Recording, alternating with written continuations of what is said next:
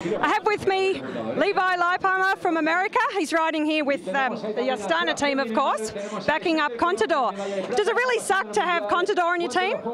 Does it what? Does it really suck to have Contador on your team? I don't know if I understand the question.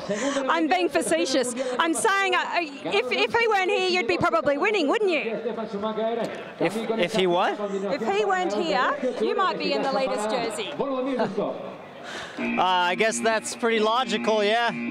Because if I were you, I'd be trying to lock him in his hotel room or, you know, spike his food, put a little bit too much chili in his paella or something. Yeah, maybe I should lock him inside his hotel room and take the key, yeah. No. I think that would be a good one. Anyway, how is it going to back up one of the world's best riders? Yeah, it's pretty awesome because, you know, he's on the verge of making history and, you know, he's Spanish and that's really annoying, by the way.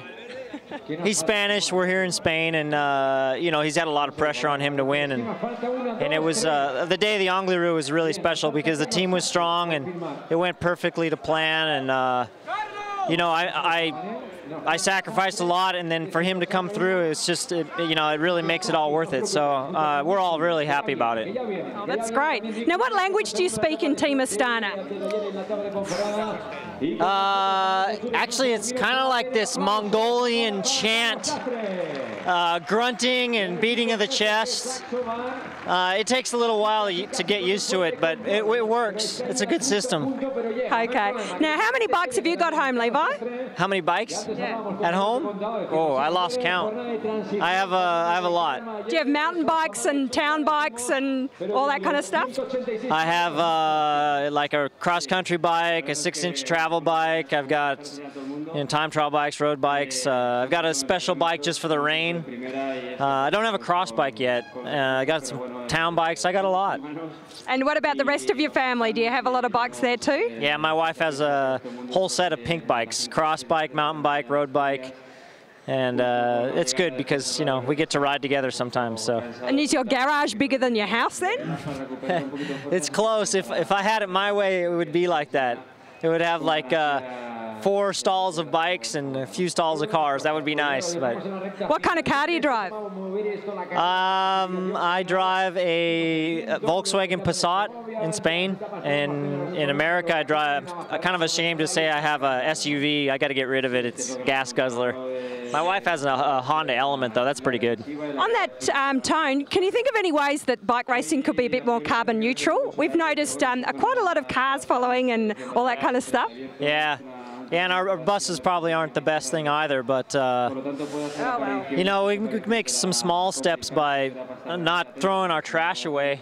Oh, I wondered about that because I was calculating, you know, like 180 riders all throwing out 6 bits of rubbish for 9 weeks of the year of all the big tours. That's a lot of rubbish. But is there a ringleader to try and bring that aspect of the tours to the mind of all the cyclists? You know, I think maybe just setting an example. I try to put it in my pocket if there's no one around, but if there's a crowd there, they're outside their house, I'll throw it to them, hopefully that they'll pick it up and throw it away. Same with bottles, so I think that's maybe the best thing we can do right now. Well, I'm glad that we've covered all those important issues. Now back to the trivial stuff. Campag or Shimano? Oh, well, SRAM. Sorry. No, that's great to hear that. No, we haven't had many SRAMs today. Now, the other thing I was going to ask, when you were a boy, who was your cycling idol? Not just from this era, but from past eras. Well, when I first got into cycling, it was Greg LeMond. You know, I always remember him winning the Tour by 8 seconds, so I have to say Greg. And outside cycling, from another sport, who's your sporting hero?